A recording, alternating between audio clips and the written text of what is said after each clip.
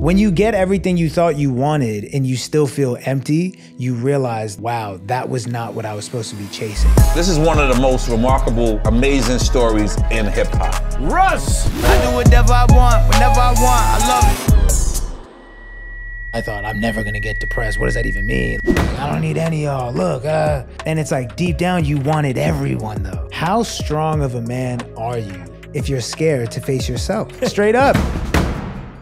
Before we jump into this episode, I'd like to invite you to join this community to hear more interviews that will help you become happier, healthier, and more healed.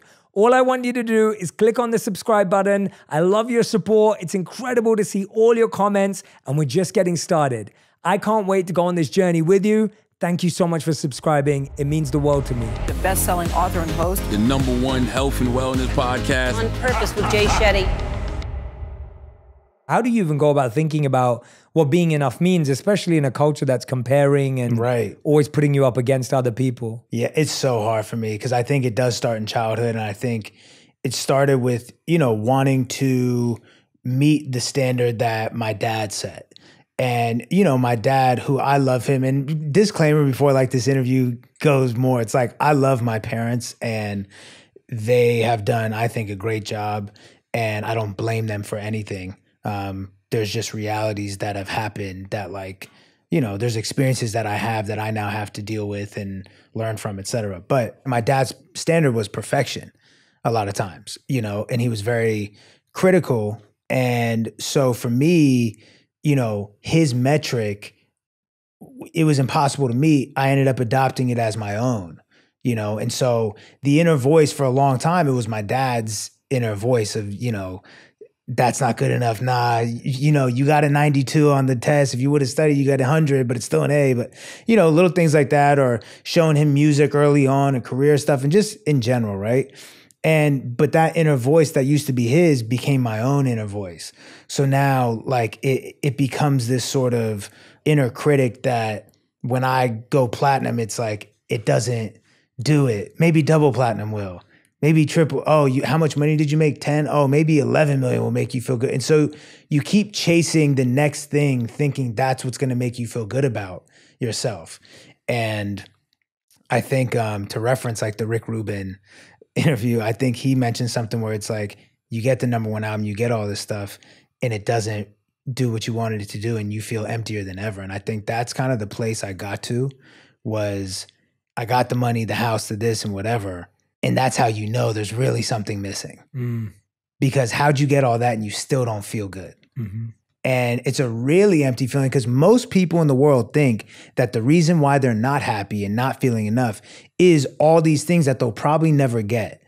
And it's kind of this beautiful, blissfully ignorant place to live because you just get to always have this idea that, nah, I know I'm going to keep going towards this and I know this is what's going to give me happiness, even though you'll probably never get it, right? Most people won't ever see $1 million or whatever. But for the people who get it, and I want no sympathy for oh, we don't feel bad for you, you're a millionaire, get over it. But it's like, when you get everything you thought you wanted and you still feel empty, you realize that, wow, that was not what I was supposed to be chasing. And there's a bigger hole here. And now I need to grow down, and I need to look internal because external didn't do it. And that's what Oasis is all about on the album, right? Yeah. Would you say Oasis is the closest track to that feeling, or? So Oasis was sort of this fool's paradise is what the idea behind that song was. It was like, I got the house, the life, everything on surface looked like, okay, you did it.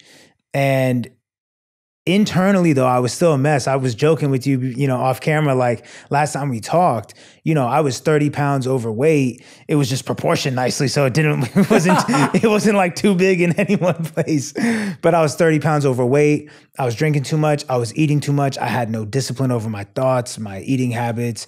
I had no discipline over my sexual energy, things like that. So it was really I was a glutton, but the way that is dressed up sometimes, you're a rock star, you're a king, And so Oasis is about, on surface, yeah, you're eating good, you're gaining weight, but because you're getting money and you're eating good and you're sleeping with random women and drinking, but it's all good because look, another plaque just came in and more money came in, another sold out show. And it was sort of poking, like that whole song is sort of like poking fun at me because I'm in my little oasis. I'm distracted by like, look at my house, look at my life. I love what you just said. You're distracted by the gold. Yeah. And you're distracted by the shining lights and the bright things and the plaques. Mm-hmm. When you're that distracted, how do you open up your eyes? Like, how do you even get to a point now where you're able to look back and go, I was distracted, now I'm a bit more awake and I'm working on this stuff? Because I can imagine that it gets so loud. You're a rock star, you're a king, you're all these things. And then all of a sudden, you've got to kind of like quiet that down and go, but I'm still not happy. How do you get that breakthrough? Because I feel like we're all the best at setting ourselves up for failure. Yeah. And we're all the best at avoiding advice when it's good. Like, I know when I'm wrong because when my wife says something and I know she's right, and I don't want to admit it because I know she's right. And that's what, but it's that awareness piece is so hard. Yeah. How did you, what was the moment for you? Because you are killing it, you're still killing it. Yeah. You looked well then to me, you looked well Thank to you. me today. Like, you look great, like, right? So, and I really enjoyed your company last time and I'm enjoying your company this time. So externally, you could argue, well, what's going on? Well, So, as men, we get good at masking it. Yeah. That's part of like, I have a long answer for this, but go on, go for it. First of all, therapy is kind of what like not woke me up, but it helped. But something I learned in therapy is this idea that, society measures a man based off of how much they can carry, how far they can carry it, and how alone they can carry it. And I think for a lot of men, we have become professional hiders of our pain. And so while I was quote unquote distracted, what woke me up to what was going on was that there was psychological warfare and internal chaos constantly anyway. I just kept pushing it down, but I knew it was there because I was pushing it down. And it just got to a point where I just had a breakdown one day. You push it down enough and at some point you can't push it anymore. And it, overflows in it. And what I learned is when you're burying it, when it does finally just explode, it's always going to be at the worst time. And that time came right before a European tour that I had scheduled, and I had to cancel it because I was like, my body and spirit and mind just shut down. I just couldn't even do it. I couldn't even like go through the motions of acting like I could perform. And through therapy and talking every week, and really being vulnerable and being honest with my therapist, which I couldn't wait for. Like, getting a therapist has been at the top of my to-do list for like 4 years. And I just never did. I never got around to it because I just always, once again, was like, do I really need one? Look how good my life is. Like, nah, I think I'm tripping. But it just got to this point, man, where I was like, I need to talk to someone because I feel like I'm going insane. Yeah. It's just been so helpful because I'm like, I want to figure out what's going on internally. So it's like, well, I don't know how to fix this. So let's act like it doesn't exist, I'm so glad you raised this because I've been looking for the person. I'm about to introduce a conversation that I've been trying to find the right person to have it with. Yeah. And it just clicked to me in this moment that you're that person. Come on. Like, literally. And I think it's such an important conversation that I've been trying to navigate. I have it offline a lot, but I haven't really had it online. So this will be the first time that I talk about it here. But it's like, you just raised that as a man especially, we're good at masking it. Yeah. And I think men in today's society, being a man in today's society is such an interesting time. And you come across to me as, like you're, and you can describe in your own sense, but you're a confident man, you're a man's man, I'd say as well. Like, I don't know how you see yourself. That's why I don't know how you see yourself. I was going to ask you. Yeah. Because you so confidently are like, hey man, I need to find help. I went to therapy. Yeah. But at the same time, you're a rapper on stage who's like dropping like the best bars. And so I'm like, when you look at that paradox, I love that because I'm thinking about what is it that you think men are struggling with most? And maybe it's even for your own friends, the people you hang out with. Like, what do you think men are struggling with in today's society? Because I don't feel we talk about that enough with like what the struggle is. Yeah, I mean, so much, but I think men are struggling with being in tune with their own emotions and feeling safe and feeling like they have permission from themselves to feel what they're feeling because society has told them, get over it effectively, you know? And I think for me, that's what I did for the most part. And I think my generation, let alone like generations before me, like we all saw our dads probably just like get over it and figure it out and, you know, brush the dirt off and keep going. And that's what I did. And I would just put little trickles of what I was feeling in the music. Like, it's so funny, you know, when I had that breakdown, when I finally just was honest with myself and got a therapist, I would go back and listen to old songs like Nobody Knows or songs like All to You. And it's like, these were like such cries for help that I think made me feel more insane because I would put them out and they just became songs, you know? And it sort of downplayed what was really going on because it's like, I take a very vulnerable, real emotion of sadness and pain and confusion and feeling lost and don't know what to do and turn it into 2.5 minutes of music. And now it just becomes numbers on a screen and streams and how loud is it at the shows. And I forget, fans forget, people forget, but most importantly, I forget that, oh no, like this was like really what I was going through. This isn't just like a lullaby. Yeah, I think you're right. I feel like when I talk to people, I feel like men are feeling a lot of pressure to be a lot of things. Yeah. Like to be successful, to have it together, to have some emotional maturity, figured out their mental health.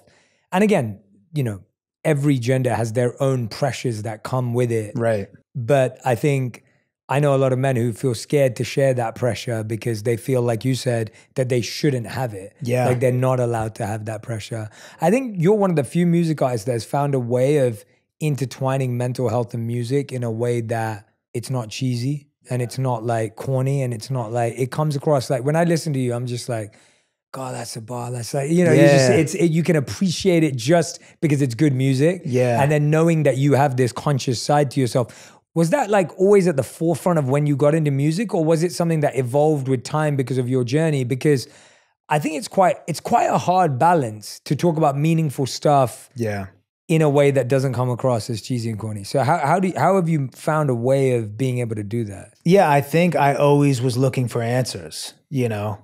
And I think I always, as a consumer of music, I always like substance and lyrics and things that I could, you know, things that meant something, you know, things that maybe could help me.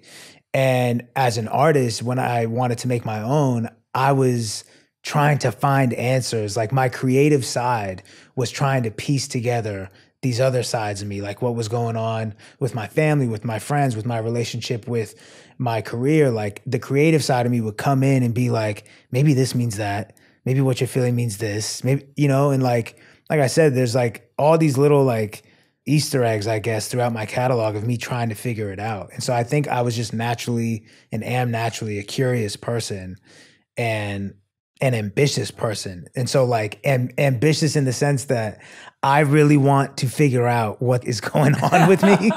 Like I want to know why I think the way I think, where that came from. And I think in the past, it's funny when you're like, you're a confident man, et cetera, I was omnipotent. And I've learned that that's not confidence, you know, that's insecurity.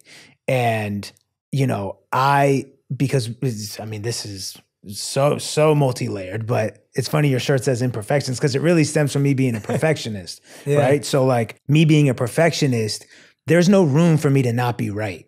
There's no room for me to not know what, like not act like I know everything and what's going on. And I got being a perfectionist from like the standard that my dad set, which ended up becoming my own standard. So early on in my career, I had this omnipotence where like I knew everything I was doing was right. And I felt like I had to act like that because if you're a perfectionist, there is no room for criticism. Perfectionists are trying to run from criticism, and help is coded as criticism to a perfectionist. So I didn't want any help. And if you tried to help, I took it as a critique and it threatened my idea of being a perfectionist. Wow. You know? So like, I'm trying to figure out the answers. So like, dude, one thing you said to me last time, I've quoted this so many times in interviews when I get asked questions about like, oh, what was one of your favorite takeaways? And it's from our interview. And it's, you said that when you sometimes get in the studio at that time, you were like, I get rid of all my friends Yeah. so I can be in there alone and make weird sounds that I wouldn't make when people are in the room because I might be scared of what they think. And I've said that to so many people and everyone's always like quite blown away or taken aback because I guess it's not a common thing that artists do. And it stayed with me for so long. But I was interested by what you just said. Like, how did your immediate circle, I'm assuming you're around people that you love, but how do you think then the wider circle responds to you saying things like, I need help, therapy is good for you? And like, you know, like, do you feel like the wider circle goes automatically? Like, do you think the world's got to a place now where we're like, yes, Russ, that makes sense, you're right? Or do you still have people around you going, no, you don't need therapy, man. You just need to go smoke or blow some cash or like, what, because you come from the rap music world, I wonder, what do you hear? I think my friends, like my immediate circle, my friends were all very supportive. My family was supportive as well, but they're obviously like, what's going on? Because my identity has been attached, when it comes to my family, my identity has been attached to helping them. You know, that's how I felt safe. That was the role I played. And I've never asked for help. I've never received help. I've never come off like I needed help. And so when they saw that I needed therapy, I'm canceling tour, it's like 911 in my house, you know, as far as like my family. And so they were just like really concerned. But I think as far as the world's concerned, I do think the world is more open and receptive to the idea of men needing help, and that's okay.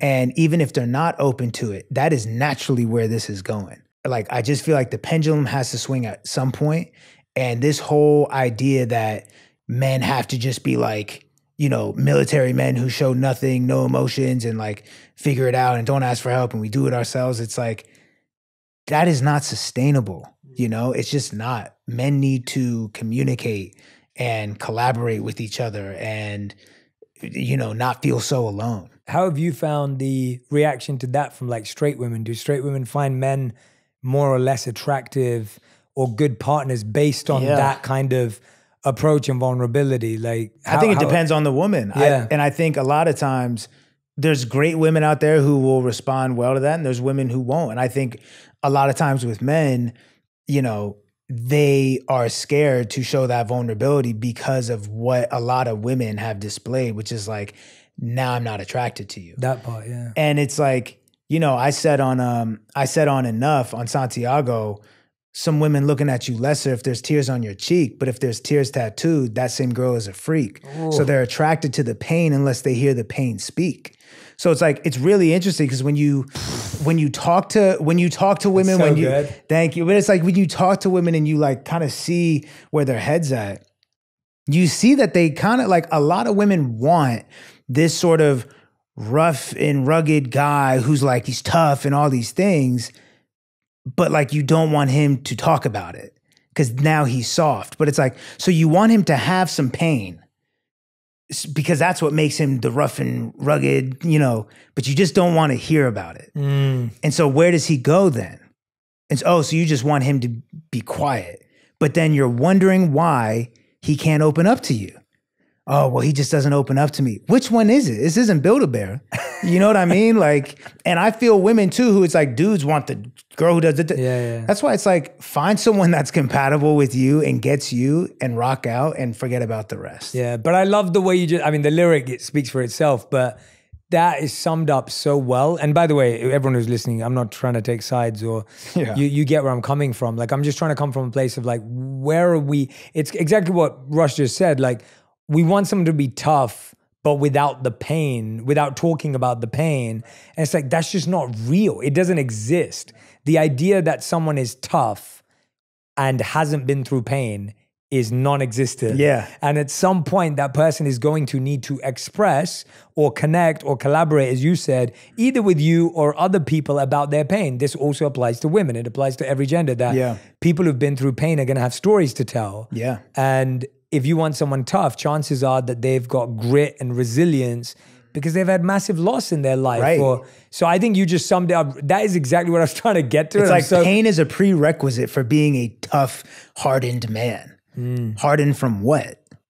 You know, hardened by what? It's pain, experience. So it's like, I do think it's really interesting for the group of women who want vulnerability and openness emotionally from men, who they also almost shame into thinking that keep your pain to yourself though.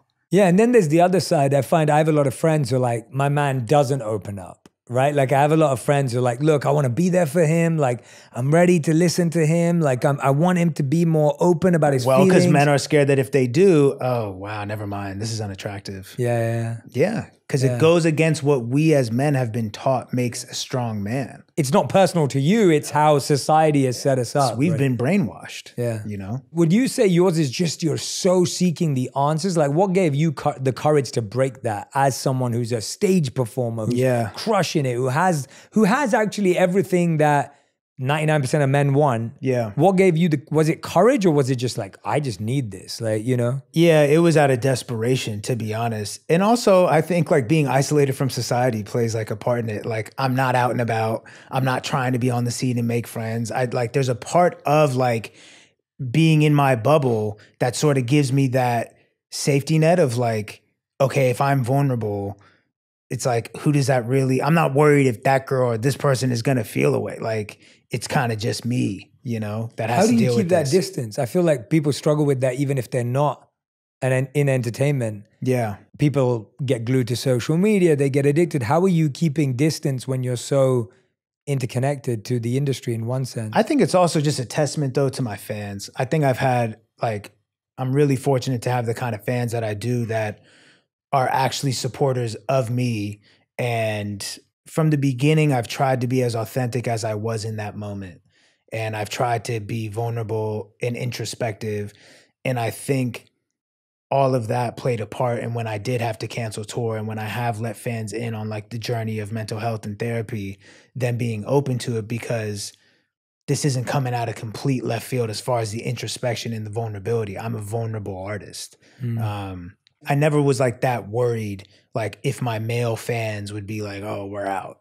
Because it's like, y'all are singing Losing Control. Yeah. You know what I mean? Like y'all are singing love songs and heartbreak songs. So, you know what I'm saying? Straight up. And it's like, everyone's at a different place in their journey, and like, however, like wherever you're at is fine. Yeah. I remember that when I was a teenager, that's when I thought I was cool. Right. It was like, I was that kind of person that didn't understand how someone could get depressed. Same. Because I didn't get it. Like, I was like that 4 years ago. It's like, it's so bad. Yeah, and it's like you have that mindset. You're like, what does that mean, right? Like, and then you go through your own stuff and you're like, oh, I get it now. And I found that, for me, I found that life has this really strange way of making you go through things that you thought shouldn't affect anyone. Right. So if you in your head have an idea of like, I don't understand that, I don't know how that affects someone. Life's like, just wait. Literally. And that Hold up. That has happened to me so many times. And so whenever now I have that thought,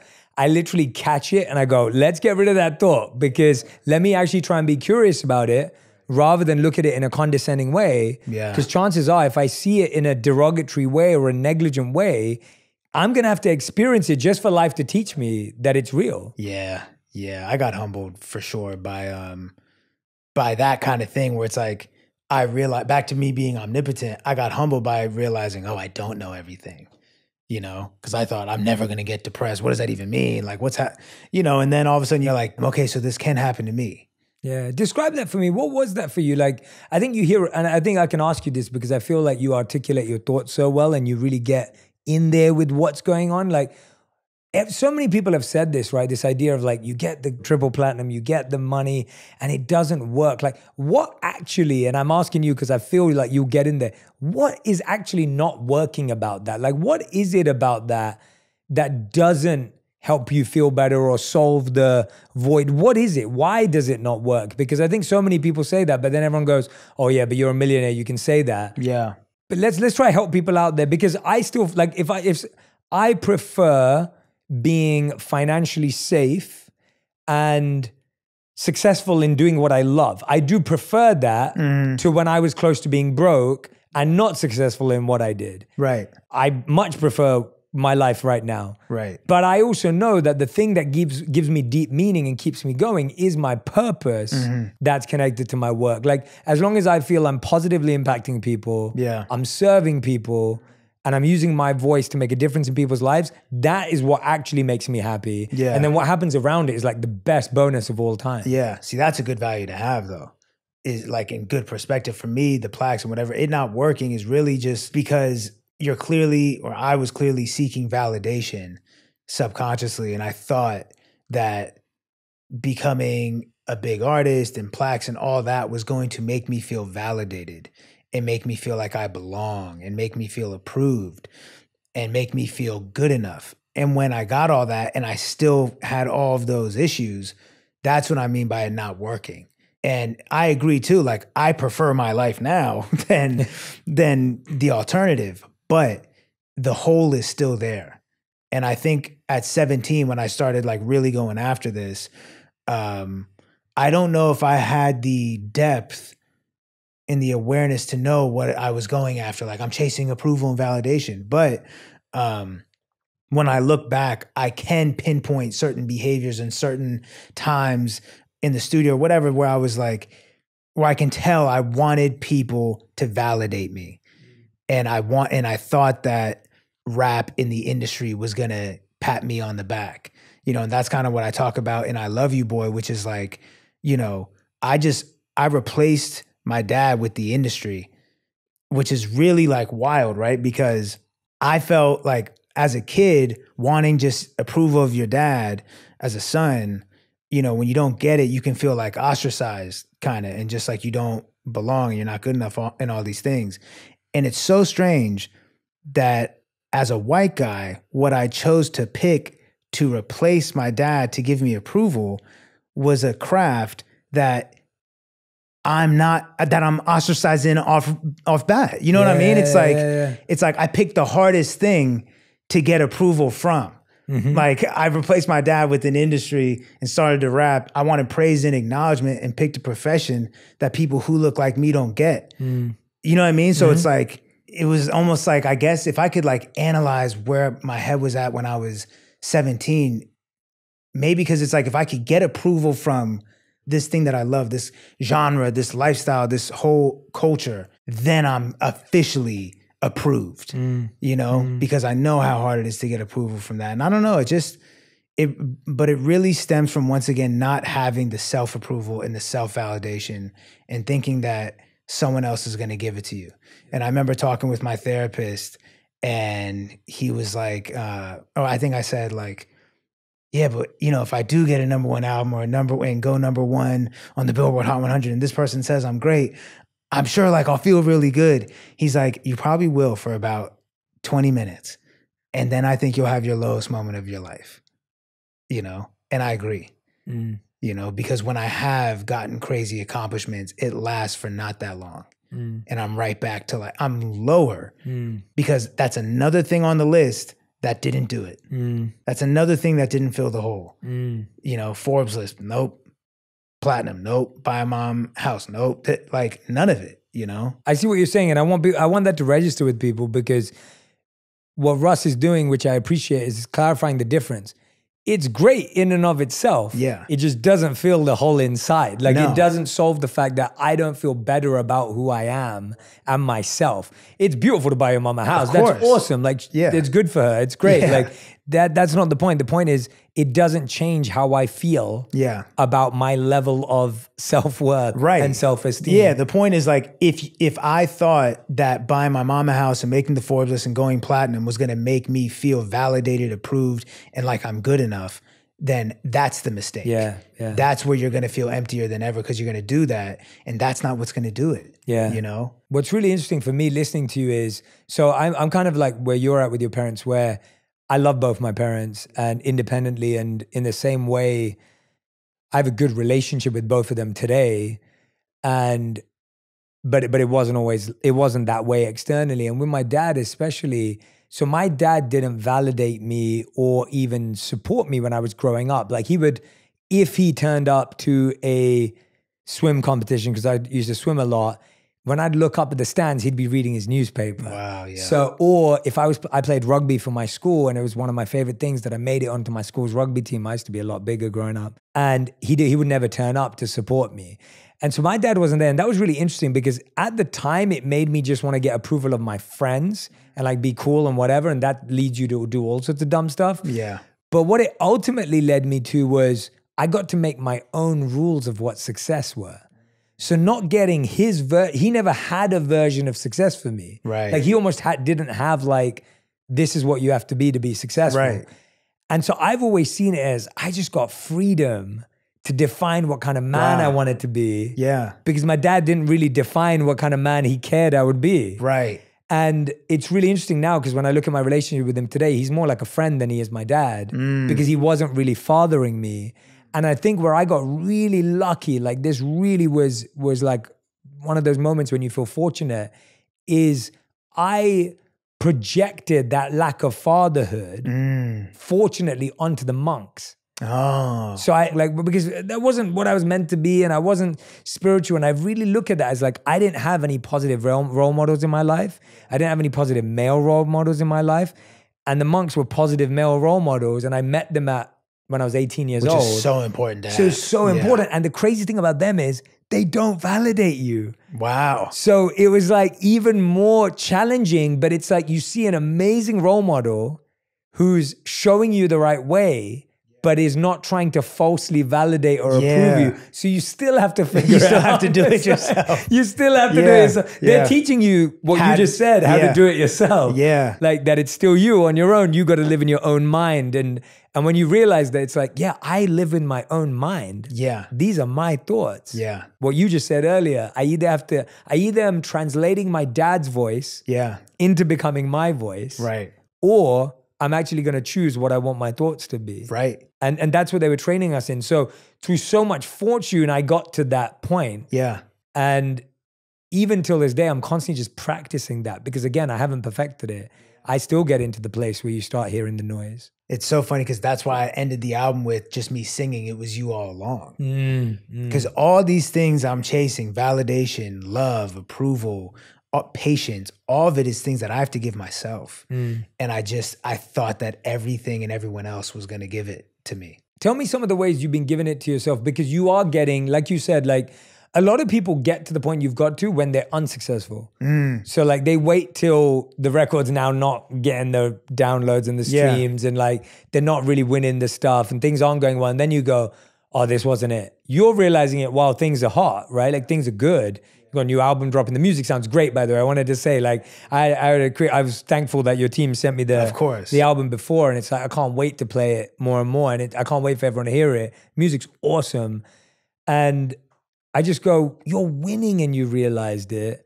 Like, what are some of the things you're doing to validate yourself? Like, what are you doing? It's like, that's what I'm still working on. Yeah. You know? What are some of the practices, the habits? I think, it's having good values is one of them. Values that like I can control, I think honoring the gift is important, celebrating myself. And I think a way that I've celebrated myself, which makes me feel good about myself, is to honor my gift. And so, for example, like going to the gym, for me to lose 30 pounds of fat, not muscle, right? 30 pounds of fat was crazy. I did it through shame. You need to lose weight, and just talking crazy to myself, and it still worked.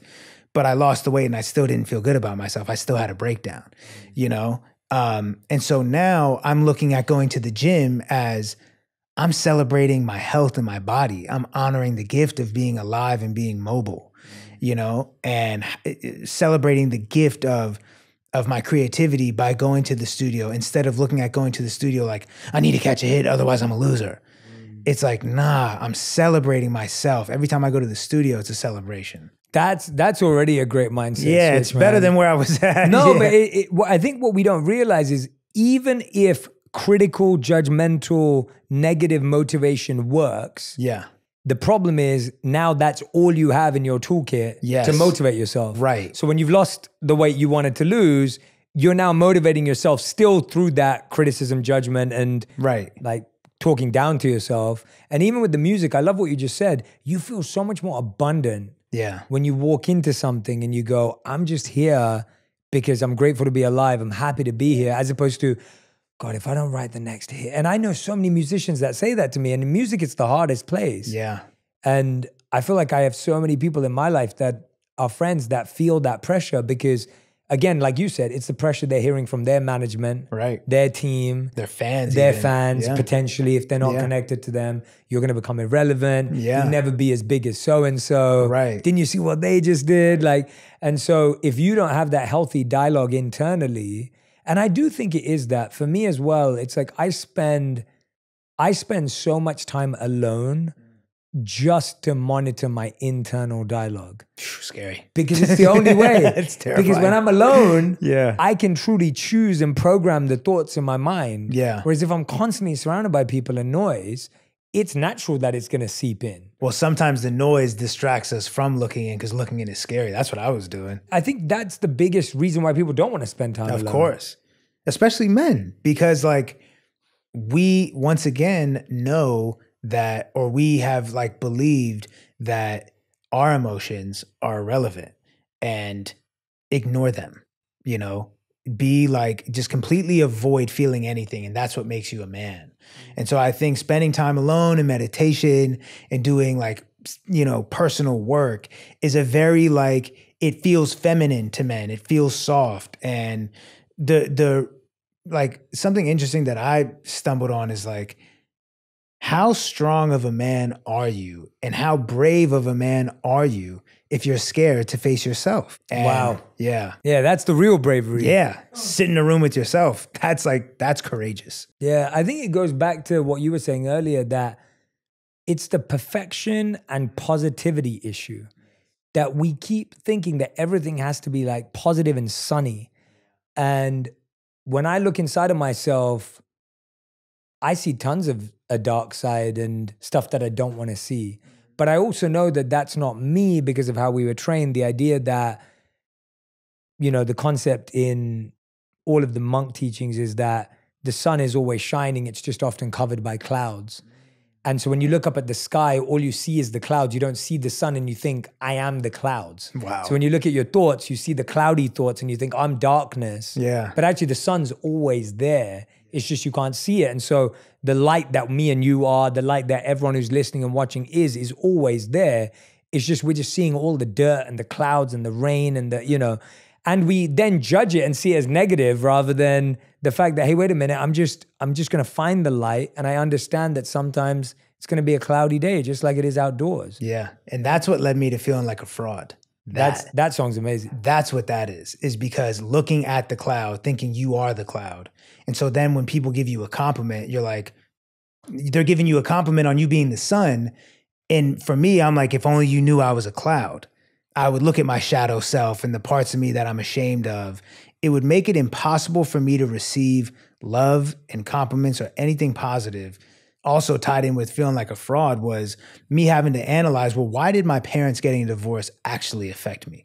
Why did the hate coming in actually affect me? Because on surface, it felt so vapid, like, oh, your parents broke up and people don't like you, big deal, right? But when through therapy and through really growing down, that's when I learned like, okay, hold on, since I was a kid, my role and my identity came from being the savior of my family emotionally, you know? And I talk about it on I Love You Boy, where my dad was very reactive and my mom was like fatalistic. And I was just the one running around, knocking on everyone's door to make sure like everyone was good after a big fight or whatever, you know? Because I was worried, genuinely worried. So the stakes were super high. They felt like life or death, you know, like maybe there was going to be self-harm or something. And so my identity was tied to saving my family and helping them. So when my parents got divorced, it was the ultimate blow to my identity of being the savior. It wasn't just like your parents broke up, bro, you're 23, get over it. It was like, who am I if my parents break up? Who am I if I can't save us, right? And then with the hate coming in, I got my self-worth from being approved and liked by everyone. And so when I got hate, and a lot of it, it wasn't just you have haters, get over it. It was, who am I if people don't like me?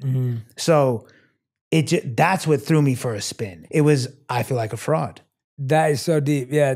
Your identity is based on the roles you played. Right. And if you can no longer play that role, Who am I? Then what is your identity? Right. And that's where it's hard, because that means, going back to what you said earlier, which was really powerful, is that your values is the best place to start, because your values is something you can control. If you only value yourself for a role you play for other people, which you don't control, Right. now that's not your value. Right. And when they break up or it goes astray, you don't know who you are anymore. That is Devastating blow. Yeah. Yeah. Especially when I didn't know why I was so upset by it. You know, I was like, this shouldn't be affected. I'm 24, 25. Like, what's the big deal? Yeah. But it just didn't go away. And then it was funny that like the hate and them divorcing came at the same time.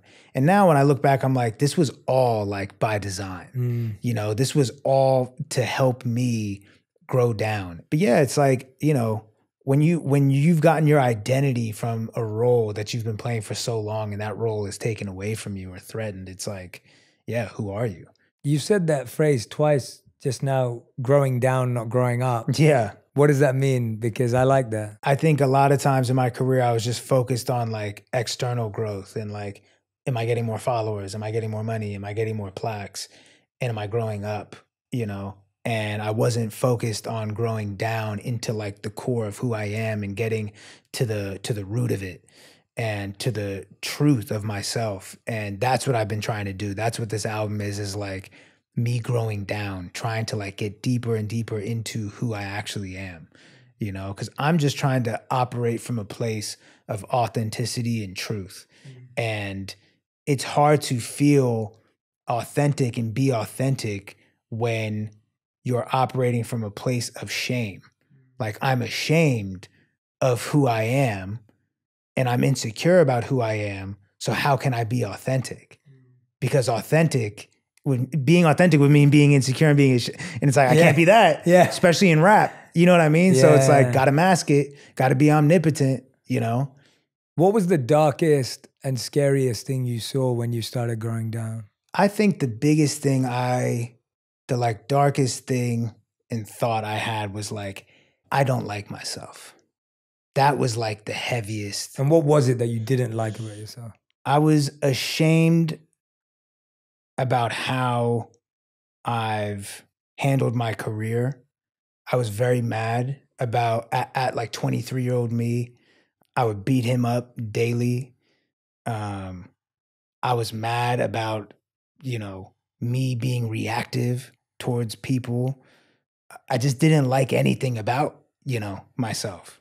And that was a real low point of like, once again, fraud. If only the world knew, you know? And I have a self-help book, right? And I mentioned that on fraud as well. It's like, who am I? Like, to try to give people a book. Like, and for me, the book's so successful and has helped a lot of people, but I look back at that book, I'm like, it's like vapid to me now, you know, and I'm glad it's helping people, and I shouldn't denounce any version of me. That's like, you're watching in real time what I do. And yeah, that's the heaviest, darkest thing that I've come to terms with. Not that it's a reality of mine that I want to come to terms with, but getting to a place of like, I don't like myself. That was the lowest point. I love what you just said, that it's like being authentic means being able to accept that I feel insecure. Right. And that last version of me just got me through that.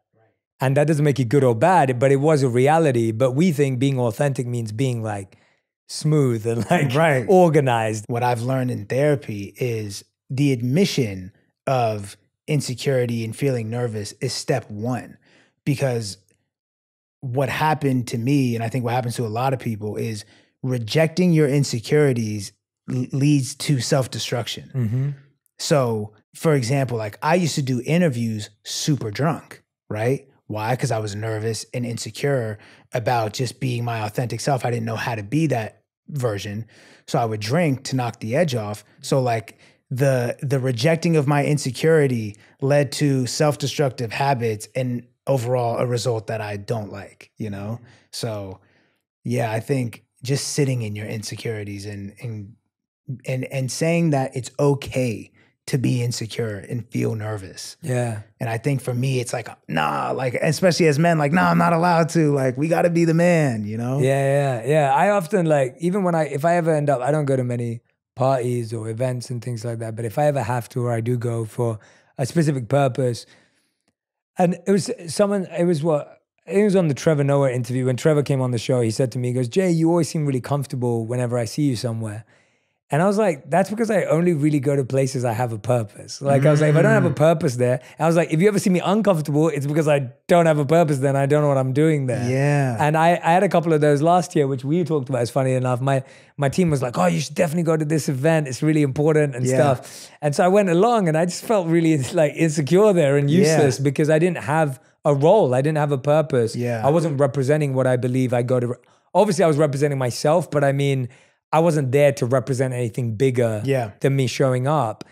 And I found that when I do feel like that, I just go up to one other person that I feel I could connect with and just be like, hey, are you feeling insecure too? Because I am. And that's huge. And it's amazing because everyone's feeling insecure, especially at like these big events. Yeah. That like there's no one, no matter how cool you think anyone is, there is no one who's at an award show or an event or a party or anything that is feeling anything but insecure. Right. I've not met them at least. Right. Like, and doesn't that break the wall down? Literally, completely. Like as soon as you do that, it's like it goes away. It's the resisting the insecurity that has everyone on edge and they're looking at you and you seem to have it all the way together. Meanwhile, you're panicking inside. Yeah. And now they feel like, well, I got to have it all the way together. And we're all tense and just like acting. Yeah. And if we could just be like, hey, is everyone nervous?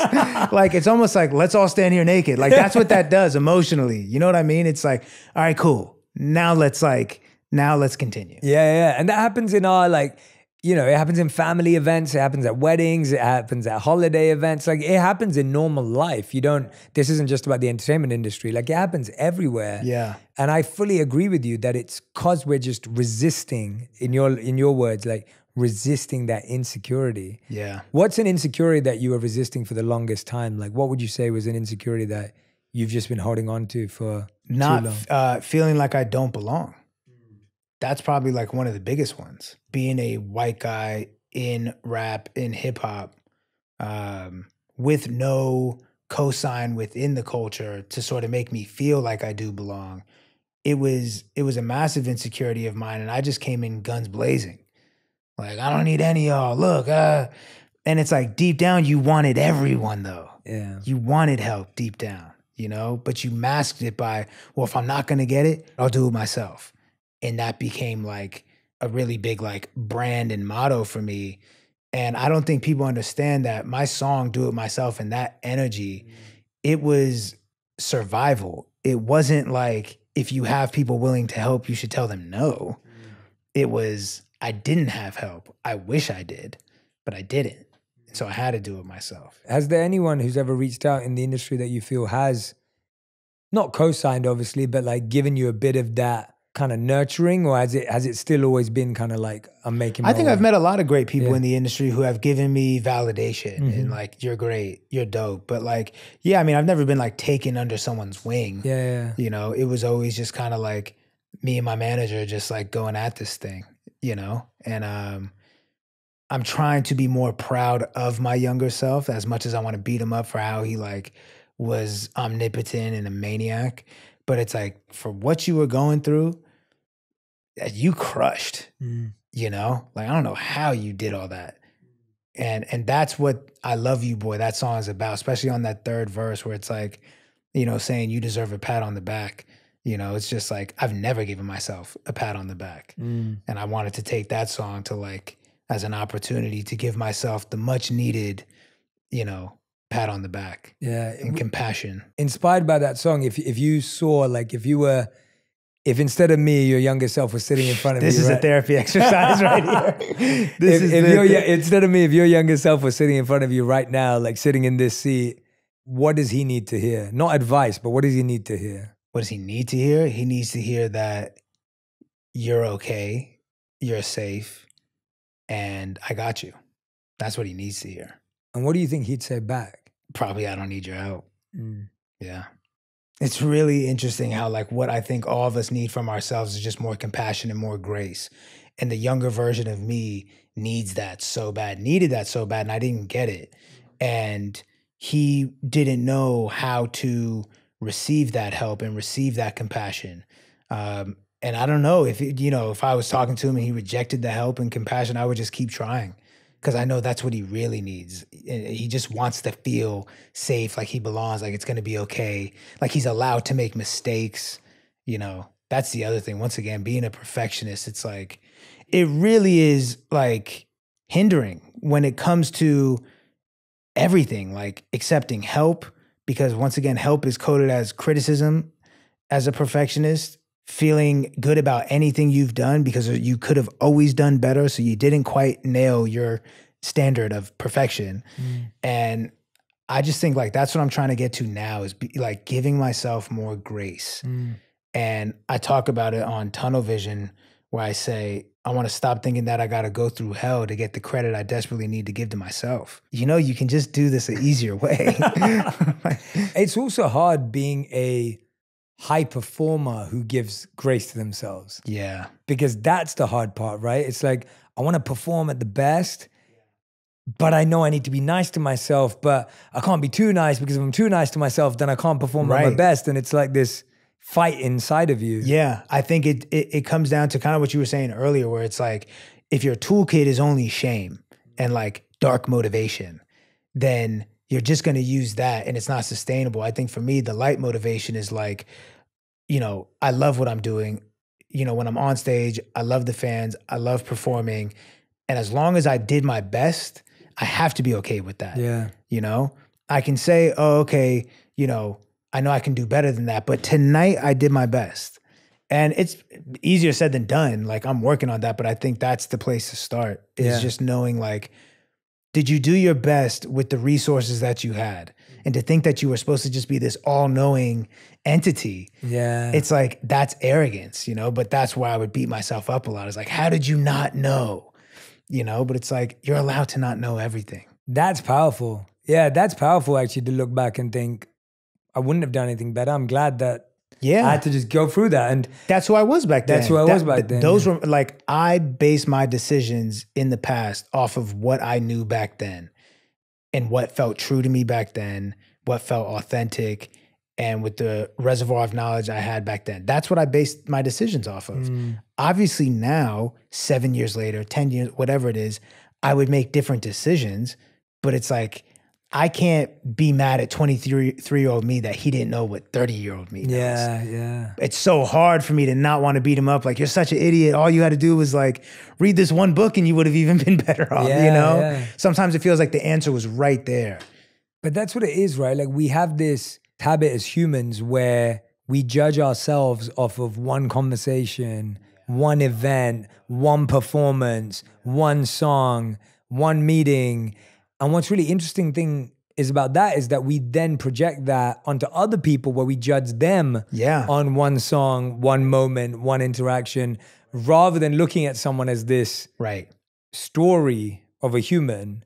And it's fascinating to me that you would never ever pick up a book and read one page and judge the whole book. No one really does that. Right.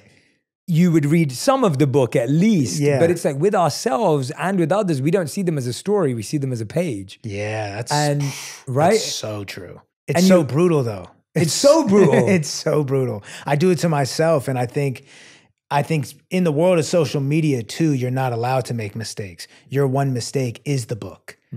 That just tells me everything I need to know about you and how you treat yourself. Because I know, like, I tend to be, and this is like not a great thing, a very judgmental person. And I justify it by saying, relax, I judge myself too. It's like, that's not good though. Yeah. But I do what you said. I look at one event and be like, you don't deserve anything because of that one convo or that one tweet or that one. Yeah. Not realizing that at that point, that was where that person was.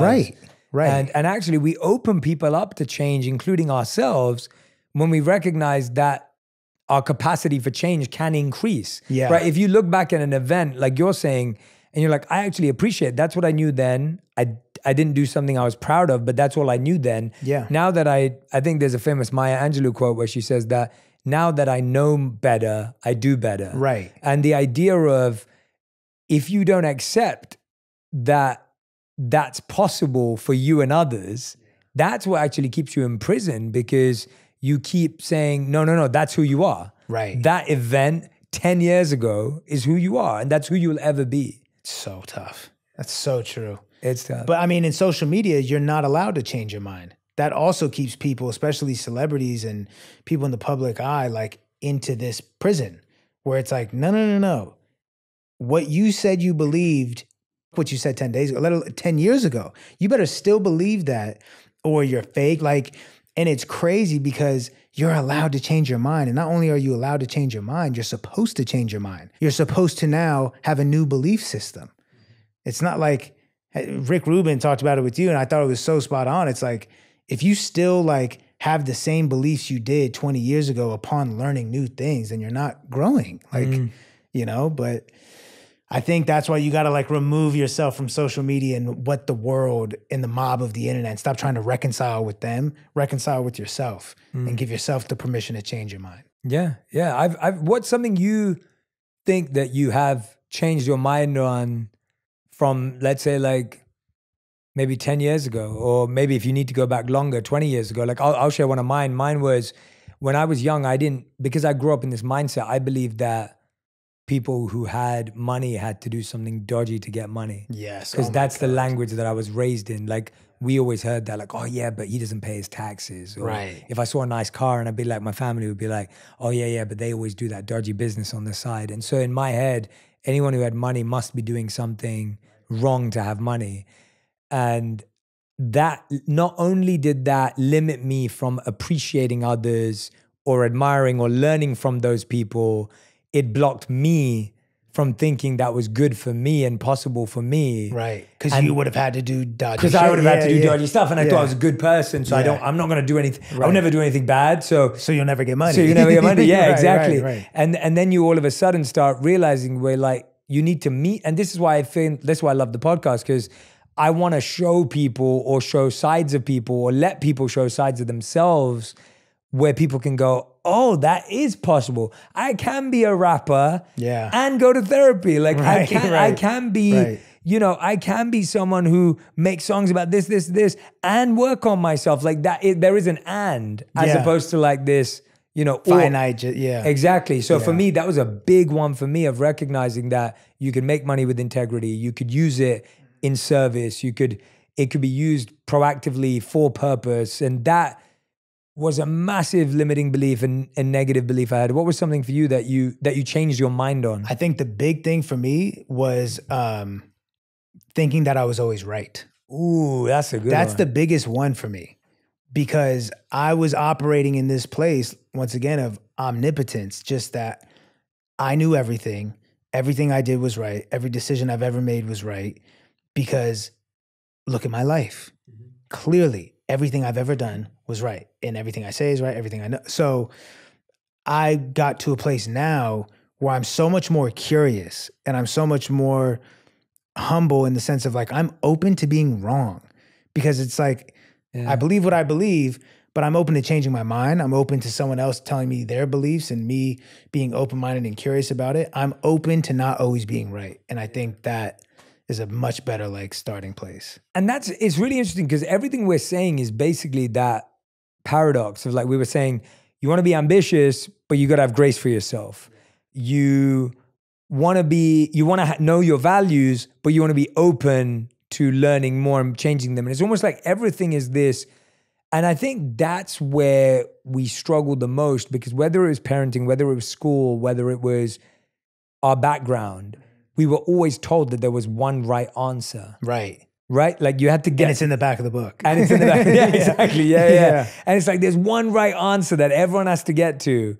And if you're one mark off the answer, then it's the wrong answer. And the truth is that life is so variegated. It is so gray. It is, as you just said, even when you were talking earlier, you were like, there's so many layers to this. Yeah. So it's like one answer is material stuff doesn't make you happy, right? But it's like when you broke down the layers of like, actually, why did my parents divorce make me unhappy? It's because this is, and so you're like, everything is so layered, but I feel like I don't know if our brain almost needs, not an app, but our brain needs the ability to be able to understand how everything is so multi-layered. Yeah. But it's so much easier to just put someone in a box and go, that's what I'm judging. And just be more flexible. Yeah. And I think Atomic Habits talks about like keeping your identity small.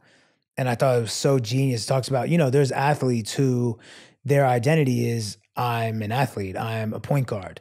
And what happens when you're not playing basketball anymore though? And they have this identity crisis, and sometimes it gets really, severe. And he talks about how, like, instead of saying I'm an athlete, how about saying I'm a hard worker who, works well with teams and did it. And so that you can still apply what your strengths are from being an athlete into other aspects of your life after being an athlete is done. And I thought that was so powerful because it's so easy to get tied up into I'm a rapper or I'm a this or I'm a that. And you start trying to like do things based off of the perception of yourself.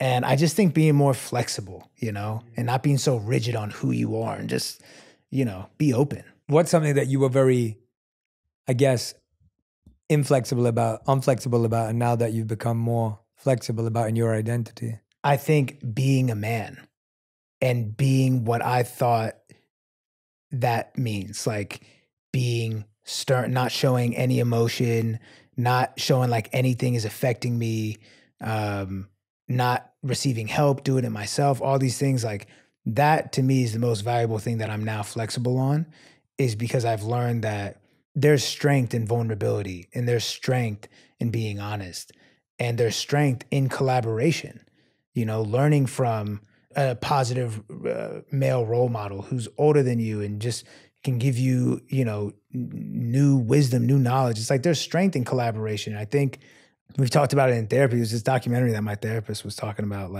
and he was talking about how like alpha males who lead by dominance via like fear are often like exiled or killed. And the ones who lead through collaboration and cohesion, like exhibit peace and like people love them. And it's so funny because I think growing up, like we would idolize those male figures who were the like just dominant, and just invoke fear and all these things. And I'm just trying to help myself, and I'm also trying to help my fans. And then on a real specific level, I'm trying to be a lighthouse for young men that can look at me and say, you know what? I don't have to have it all figured out because he doesn't.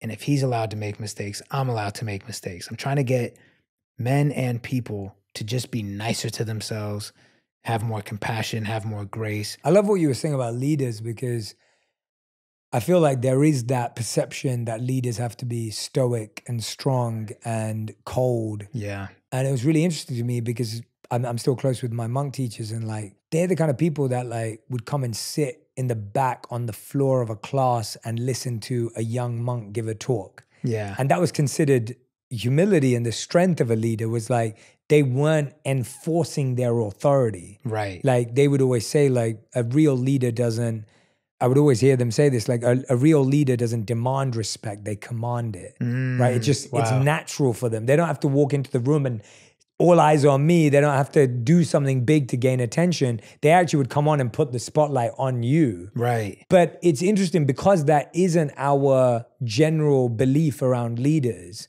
We almost want to be pushed around and moved around to think someone's powerful. Right. It's almost like if someone's kind and gracious, you kind of think of them as like a soft and a pushover. Yeah. Whereas, and so I think there's so much rewiring that almost needs to go on into what is healthy leadership. Or I know, and I'm not like the epitome of where neither dudes should be looking, but it's like I agree. I think there's a rewiring that has to happen on what it means to be a man. And I think men need to also stop looking for what it means to be a man from women. And women need to stop even caring what men say when it comes to what does it mean to be a woman. We don't know each other's experiences, Men need more male collaboration, positive role models. And I think it's what you said earlier, like knowing that we're wrong. if we are sitting with someone to learn about them, to actually go into it going, I probably don't know what you're going through right now. Right. And I'm probably wrong. Right. As opposed to like, yeah, I already know I've got you figured out. Like all men are like this, all women are like this, or whatever it may be, which is kind of how we live in the world.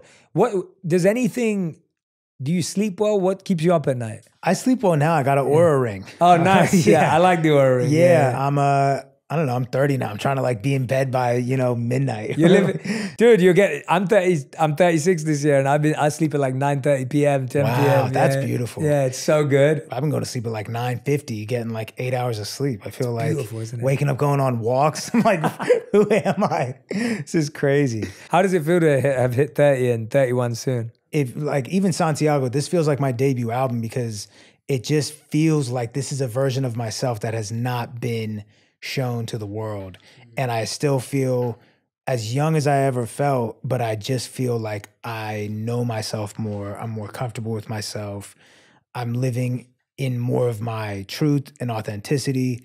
And I'm excited. Like I feel blessed to make it out of my 20s alive, without any like drug problems or anything. Cause looking back, I'm like, I can see, reasons for numbing the pain, but yeah, I'm excited. I also love the, I was watching you, I'm always following everything you're up to. And I love the way you talk to the fans when you're on stage and when you post from it, but also how you've been encouraging so many young artists to like jump on tracks and like be a part of the music through TikTok and everything else. And like, I think that's so dope, man. Cause I think there was one when you did with Caitlyn, right? Yeah. And it was just like, I just found that whole approach to be so true to how you came up and what you do and like being able to pass that on. How does that feel to be able to now like it's incredible. I feel like I've said it before to like my friends and people, like you don't really feel the power of your platform or the power of your money until you give it away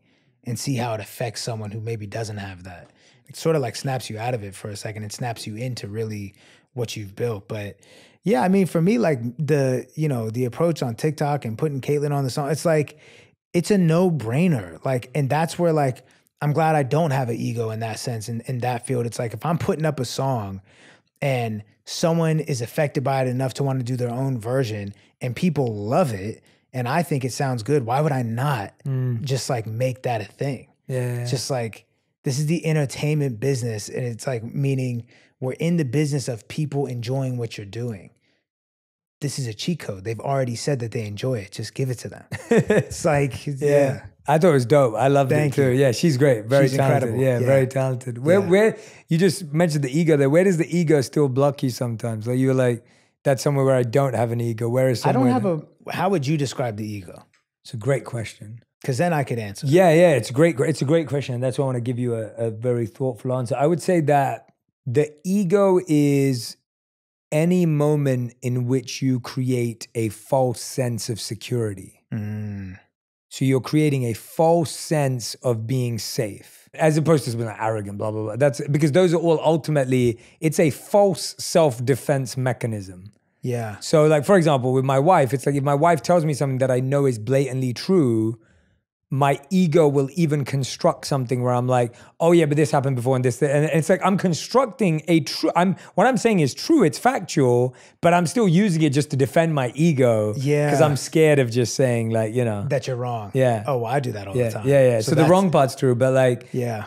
Where do you create a false sense of safety in your life or a false sense of security? I think trying to constantly save my mom emotionally and take on my family's emotions as my responsibility, because without me doing that, they're not safe, is like a really big crux of like my stress, and it's not on them, it's on me. And it's really me not, like, I'm not allowing my mom to pull herself out of the hole unless I go down there with her. But that's really the opposite of empowering. It's like I need to let go, but letting go is so scary, because if I feel like she's drowning, or if I feel like my brother's drowning, or my sister or whoever I love is drowning and I'm watching them drown, how am I supposed to not go in and save them? But the reality is sometimes they're just flapping their arms and their feet are on the ground. And it just looked like they were drowning, you know?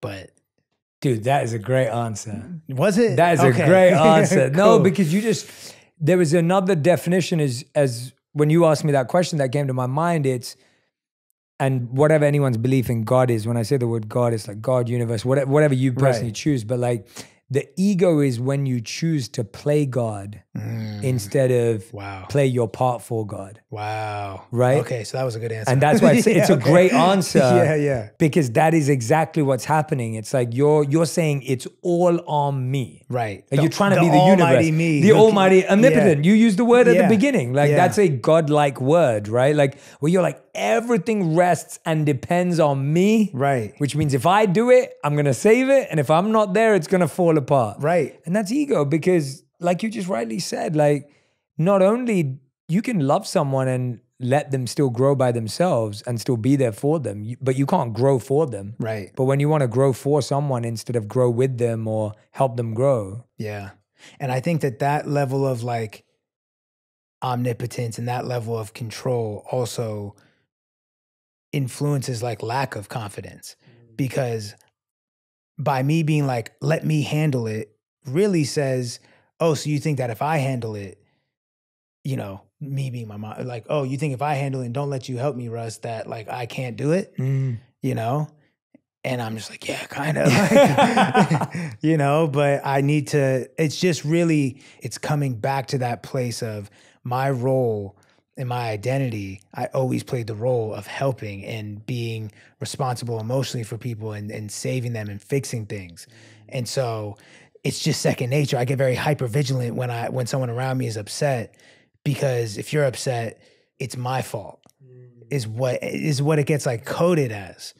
And I'm trying to unlearn that, but that's tough because like I said, I feel, or when I was a kid, the stakes seemed so high. It felt like it was life or death if I don't help. What if someone self-harms, et cetera? But now when someone's upset, I still can't let go and still be there for them, but not feel like I have to go down into the hole with them, because I'm still operating from that childlike role, you know, and I'm just working on understanding that like, they're okay, they're gonna be okay. Like, you know, no one's saying like cut them off and don't talk to anyone, but it's like, you don't need to go down into the hole with them. Yeah, that's beautiful. And man, the album Santiago is inspired by Paulo Coelho's Alchemist. Yes. Which is a legendary, if you haven't heard of, I mean, you have to have heard of this book, everyone's listening. If you haven't, it's a legendary book by a legendary author. When did you first come across the book and why did you feel like you wanted to bring music into the book? So Boogus, my best friend, put that book in my hand when I was probably 17, 18. I met him last time. Did you? Yeah. You brought him with you last time. Beautiful. Yeah, So yeah, he's such a great dude. Yeah, he's yeah. incredible. So he put like that book in my hand. Pretty and sure, yeah. Napoleon Hill in my hand, you know, and crazy books to read at that age. And I was instantly like, it became like a Bible for me, you know? And there was just so many parallels that I found, and I've like opened it back up, a few times over the years. But for whatever reason, 2 years ago, summer of 2021, I decided to reread it.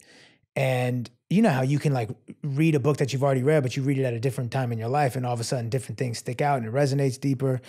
And so it just spoke to me so deeply than even before. And I was like, man, I want to make a whole album It's beautiful. that gives like, that parallels the book with my story.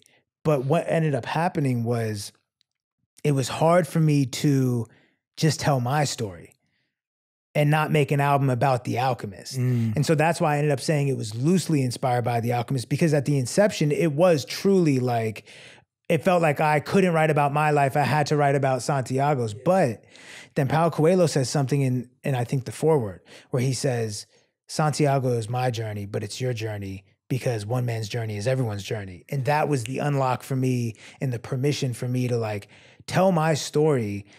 And there is like parallels within The Alchemist and my natural story, but it's not a complete side-by-side thing. It was a lighthouse for me, you know, The Wind and Oasis. It was things that I related to, but I still had my own input on. But yeah, complete framework in Lighthouse, and he's a genius. Yeah, it's a I sent beautiful him the homage. album, and What did he say? yeah, he likes it. So it's like, that to me was like, this is insane. That's beautiful, man. Yeah. What a beautiful homage to like, you know, Yeah. one of the great writers. I was of our nervous time. because I'm like, it was so insane. I start making this album summer 2021. He doesn't follow me on Twitter. Randomly, like right when I start to make it, he follows me on Twitter. You know, he follows like 160 people. And I was like, what are the odds that like while I'm making this, but you know, if you read The Alchemist, the signs and all these things, I'm like, all right, clearly I'm supposed to be reading this, or unless he's got the room bugged, like I don't know what's going on. But I told, right when he followed me, I told him, I was like, yo, I'm actually making an album about like loosely inspired by The Alchemist. And he was like, that's so great. Keep me posted. And he would like check in periodically, like, yo, how's it coming? And I was like, he doesn't follow me anymore. I don't think it's personal, but I love it. I love it. You took Santiago down a different path. But Yeah. No, that's beautiful, man. I love that. I love that. If there's one song, Russ, you've been amazing. This has been it's always great having you here. I've got two questions for you. One is there anything I haven't asked you that you want to talk about? Because you're a friend and I have to honor you with that question. Is there anything we haven't dove into that you're like, Jay, I want to talk about this? Or even if it's quieter and you're like, it's on my heart right now, I need to say it. The floor is yours. no, I think honestly, we touched on everything. Everything, Yeah, and I'm really, really happy with how this went. I appreciate you having me for real. Of course, man. Yeah. I appreciate you. I was looking, you can come back on whenever you want. Like this is like, I love conversations where they really are just like a back and forth. And Yeah. like, that's how I feel with you. I'm just like, we can just talk about stuff and figure stuff out and not know the answer. And, Yeah. you know, but if there's one, I'm going to say my one, you can say yours. What is the one track you want everyone to go stream after listening to this episode? Which one would you recommend? I Love You, Boy. I was going to say the same one. Yeah. I think it's so aligned with today's conversation. But the other ones that I recommend too that we discussed today, Fraud, really powerful. Oasis, highly recommend too as well. And then of course, go listen to the whole album. Russ, you've been amazing to have back on. Thank you. I appreciate you so much as a human, as a artist. I don't know anyone who's made mental health and music seem that cool as you have, which I love because it's my life's work, but seeing you do it in your way is so empowering. And I think there are a whole group of listeners that are gonna come up and just have different viewpoints because of you. So I hope so, man. Yeah, Thank no, you. it's happening Thank already. you. It's happened and it's happening. Yeah. So, but thank you, man. I appreciate you being on Thank purpose. you. And listen, it's a testament to like, the reason why I always want to come back here is because the energy you have and like the barriers down vibe you have where there's no judgment and the depth you have, it was just such a no-brainer for me to like, I always got to go back and sit with him because it's just such a like, even the energy in this room is just so curious and like safe, you know? So Thank you for that's a saying testament that, to man. you. No, Yeah. Thank you for saying that, man. I Yeah. appreciate it. Anytime. Yeah. Anytime. And everyone who's been listening, watching, wherever you are, whether you're walking your dog, whether you're cooking, whether you're driving to and from work, or whether you're at the gym, make sure you tag me and Russ in all your posts on TikTok, on Instagram. Let us know